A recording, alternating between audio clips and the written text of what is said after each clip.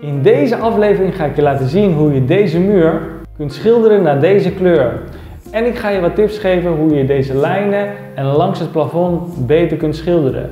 Dus ben je benieuwd naar deze uitzending? Blijf dan zeker kijken. Schildersbedrijf Edens, de vakman voor uw woning. Hoi en hartelijk welkom bij Schildersbedrijf Edens. Mijn naam is John Edens en vandaag ga ik je laten zien hoe ik deze muur ga sausen. Ik ga je wat praktische tips geven hoe je het beste kunt besnijden langs het plafond en langs de wanden. En via mijn kanaal zul je leuke schildertips ontvangen om als doe-het-zelf het voor elkaar te krijgen. Dus ben jij nog geen abonnee van mijn kanaal? Abonneer je hieronder op mijn kanaal en druk even op dat belletje, zodat je geen schilderstip hoeft te missen. En in deze aflevering ga ik je dus laten zien hoe je langs een plafond mooie strakke lijnen kunt schilderen. Zeker als een plafond met spak is bespoten. En hoe je dat doet langs de muren. Ik ga even mijn spullen klaarzetten en dan kun jij ondertussen hieronder op abonneren klikken.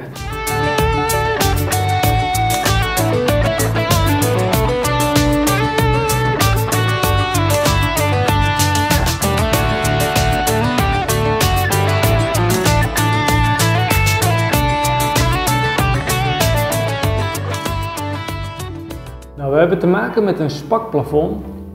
En om dan die rand goed strak te krijgen, ja, dan wordt het lastig om het plafond af te gaan plakken.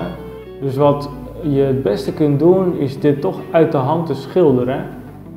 Want dat is dan toch het beste om een goede rechte lijn te gaan krijgen. En om deze randen langs de muren wat strakker te krijgen, je ziet dat ze toch nog een beetje heen en weer gaan, kun je het beste dit even met een plakbandje heel licht afplakken. De witte muur wordt niet geschilderd, alleen die linkerkleur. Dus het is goed om de plakband zo aan te plakken dat je precies eigenlijk op het witte blijft. Dat je echt net daarvoor blijft en dan hou je gewoon een mooie strakke lijn zo in de hoek van de muur. En ook langs de plinten plak je even af zodat er geen spetters komen op de plinten. Alles is nu netjes afgeplakt. Ik ga beginnen met sausen. Als je kijkt naar de hoek, dan zie je dus dat de plakband op zit. En als je klaar bent met sausen, zorg dat je de plakband meteen eraf haalt. Om dit heel erg vakkundig te doen en te voorkomen dat je beschadiging krijgt door het afhalen van de plakband, heb ik daar een mooi schildersfilmpje voor gemaakt. En die kun je nu hierboven kijken in de YouTube-kaart.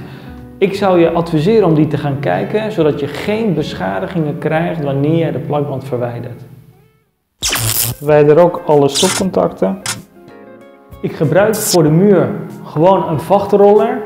En als je je handen er langs haalt, dan kun je als het ware de meeste stof, ik weet niet of je het ziet, de meeste stof eraf halen.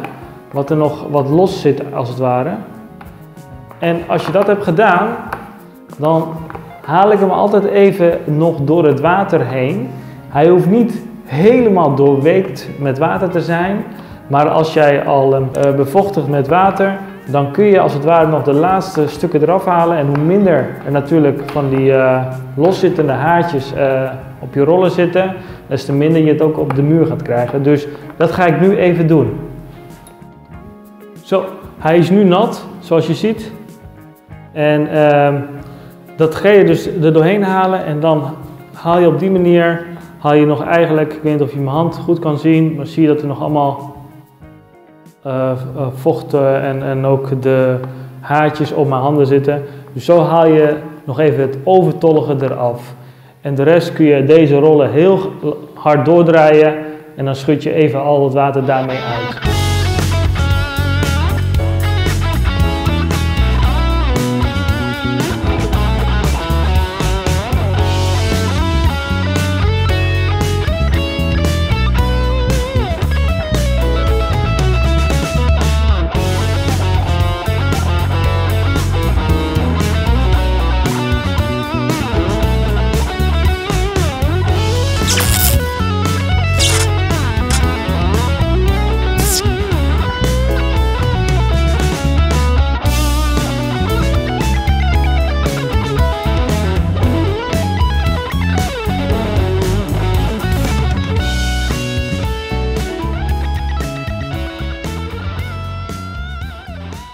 Belangrijk bij het besnijden van zo'n plafond met spak is dat je het niet wild gaat doen, want je kan zo het plafond raken. Dus ik zorg altijd dat je wat verf aanbrengt al van tevoren, zo dicht mogelijk al bij de lijn. Dus je ziet dat er al voldoende op zit. En dan zit er ook voldoende al in je kwast, waarin je even met de haren langzaam naar boven kan duwen, totdat je er bent. En dan kun je langzaam die lijn aantrekken. Zoals je dat bij mij kunt zien, doe ik dat ook gewoon op een hele rustige manier. Ik zal hem iets inzoomen. Dus ik breng die lijn aan tot aan het plafond. Daar. En dan trek ik hem heel langzaam er doorheen.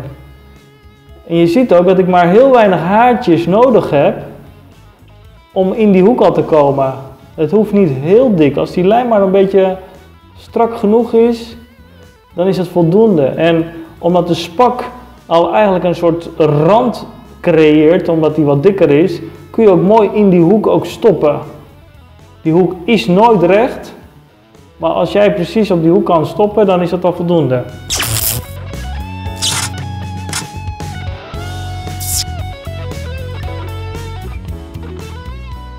Zo, en soms moet je van de ene kant en dan even weer terug, waardoor je die hoek gewoon mooi raakt.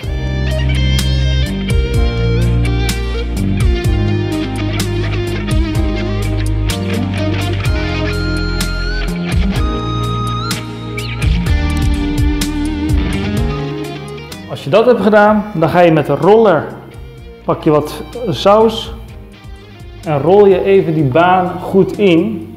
En ik doe dat bewust met een rolletje, met een kleine roller, zodat je zo ver mogelijk bijna tot bovenin kan komen en eigenlijk een structuur van een roller erin blijft houden. Zou je dat met de kwast doen, dan krijg je dus ook kwaststrepen en dan zie je in één keer een gladde streep in vergelijking met je roller. Dus ik probeer altijd dat met een rolletje zo ver mogelijk tot bovenin te komen. En als je beneden bent, dit zo dun mogelijk uitstrijken, zodat je straks met de grote roller ongeveer tot daar uit kan komen. Dus dan laat je dat in elkaar uitvloeien.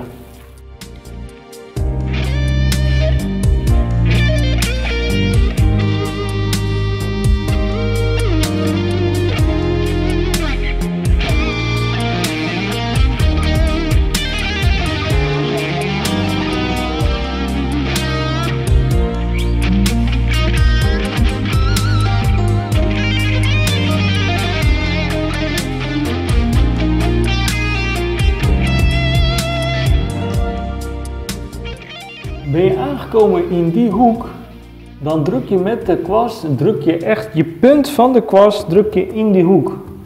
Nou heb ik al een plakbandje gemaakt, dus het is al wat makkelijker. Maar als je dat niet hebt, dan druk je met deze punt, gaat hij zo omhoog. Kijk maar. En dan doe je eerst het puntje bovenin, trek je hem terug, even omdraaien, druk je het puntje voor de muurkant. En dat is voldoende. En dan trek je hem dan naar beneden.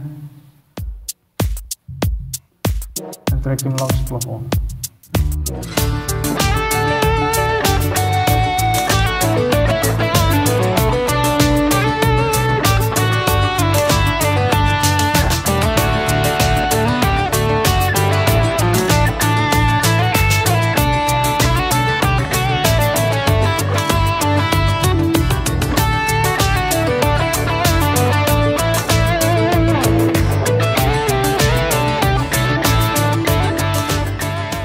Ik heb de randen inmiddels besneden. Het is even afhankelijk van hoe groot je muur is of je in één keer alle randen eerst besnijdt. Als het een hele grote muur is, dan wil ik je adviseren om gewoon even per 2 meter te besnijden en dan te sausen. Is de muur kleiner en je bent al wat vaardiger in het sausen, dan kun je in één keer die hele muur besnijden en dan erachteraan gaan sausen. Bekijk goed hoe ik 1 rol vol met saus op de muur aanbreng en hoeveel vierkante meter ik daarmee doe. Ga hetzelfde doen. Doe niet veel meer vierkante meters per rol, maar kijk hoe ik dat doe en pas dat toe. Want daarmee breng je dus de hoeveelheid aan een muur. En heb je dus ook niet te weinig op een muur.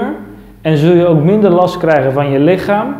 En je krijgt dus ook een veel mooier effect. Dus wees niet te zuinig met het aanbrengen. Maar zorg dat je in ieder geval voldoende laagdikte brengt per vierkante meter. Dus ik ga het je zo tonen. En nadat ik klaar ben met deze muursausen, ga ik je straks nog een hele super gave tip geven. Tenminste, ik vind hem super en ik weet zeker dat jij hem ook goed gaat vinden. Dus blijf zeker kijken, want het is de moeite waard om deze tip te weten.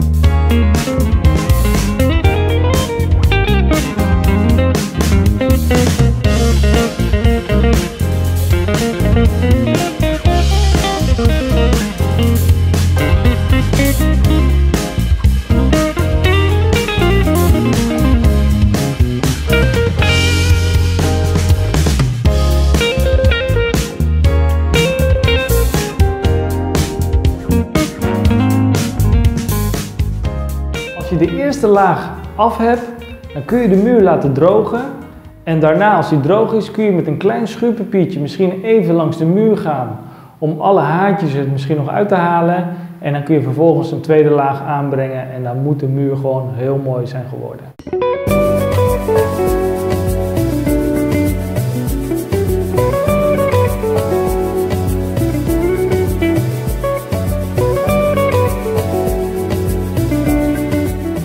Om de muur goed te kunnen sausen heb je gewoon een goede latex nodig. Hoe goedkoper de saus is, des te meer die eigenlijk kalk bevat. En dat gaat op den duur problemen geven. Dus probeer te kijken dat je wel een redelijke goede saus koopt waar je even wat voor moet betalen. Ik denk dat je rond een tientje per liter, 7 à 10 euro per liter, dan heb je gewoon een goede saus. En die bevat dus minder kalk, waardoor je in de toekomst minder problemen zult hebben. Ik had je nog beloofd om een goede tip te geven. Als je nou deze rollers gebruikt voor de kleine randen en die zijn vrij harig, dan zijn die hartstikke mooi om een deur te schilderen of daarmee te gaan gronden. En als je deze dus gebruikt voor de muur als eerst, dan heeft hij al zijn losse haartjes is hij al kwijt. Je maakt hem goed schoon, je bewaart hem voor het moment dat je een deur of een kozijn moet gaan schilderen. En dan heb je in ieder geval een mooie, goede roller die al zijn haren al kwijt is. En zo kun je genoeg laagdikte brengen, bijvoorbeeld bij het gronden. Wil je buiten gaan sausen of eventueel in een vochtige ruimte in de badkamers, dan heb je daar gewoon andere saus voor nodig. En om buitenmuren te sausen, daar heb ik een hele goede tip voor. Hierboven in de YouTube-kaart heb ik nu een tip ingevoegd hoe je buitenmuren kunt sausen. Dus het is ook van belang dat je dat bekijkt, zodat je geen problemen krijgt buiten. Vond je nou deze tips leuk en denk je, hey, ik wil hier meer van weten? Zorg dan dat je hieronder abonneert op mijn kanaal. En als je dit filmpje nou praktisch en handig vond, doe dan even zo'n duimpje. Vergeet het niet, hieronder zo'n blauw duimpje. En ik wil je bedanken voor het kijken. Deel dit filmpje met je vrienden en tot de volgende keer. Adios.